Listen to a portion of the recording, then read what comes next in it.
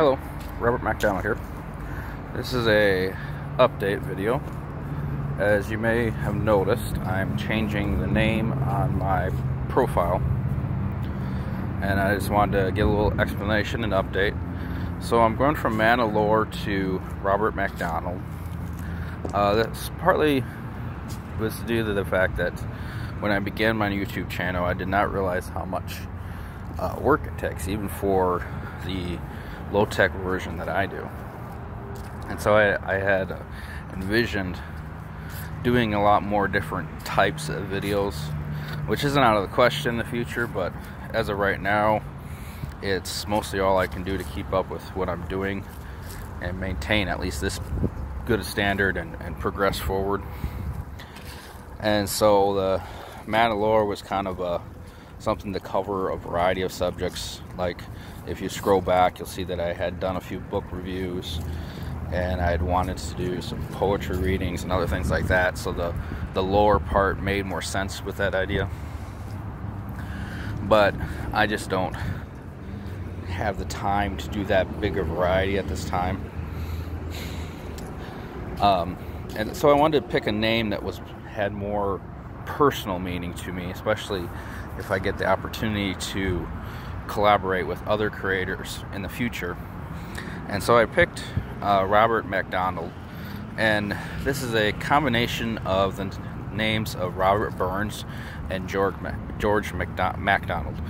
And I picked those names because reading their profiles their biographies had a big impact on my life and how I saw myself, because I came to realize as I worked through my recovery that part of the way I'm emotional, how I process emotions, how they arise, is very much in part to me, my personality being artistic.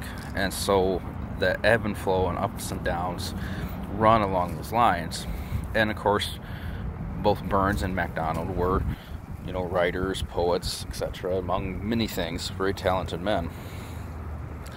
But they handled that emotional up and down and tug of war that the artist feels and has in his life very differently. In fact, Robert Burns ultimately let it burn him up, essentially, and he died in his mid to late 30s. And it's like, well, I definitely don't want to go that way. Whereas George MacDonald also dealt with that, dealt with health problems and ups and downs, and yet lived, I believe, into his 80s, and counted himself a very blessed man who had a good life, a wife and kids. And seeing that contrast, along with some other biographies like Leonardo da Vinci, another very talented man who had to deal with his emotions and did so in an eccentric way, it made me think about it. So these two men had a significant impact on my life, and so to reflect that, I combined their names into Robert MacDonald. And I will be transitioning all my profiles across platforms to that. I'll be doing it in stages, so I'm going to try to just combine the names for now to give everyone a chance to adjust, so they don't suddenly wonder who this Robert MacDonald is, especially since I don't have a huge following that can pass the info back and forth to each other yet. So I want to give everybody a chance to adjust and not lose people. So you'll see that at some places I think there'll be Mandalore will still be part of it in some way, possibly like the address, because once you set some things up, you can't always change everything. But I will definitely make it clear who I am, and so it won't be hard to figure out. I am on Twitter. I don't remember if I've actually made an official announcement.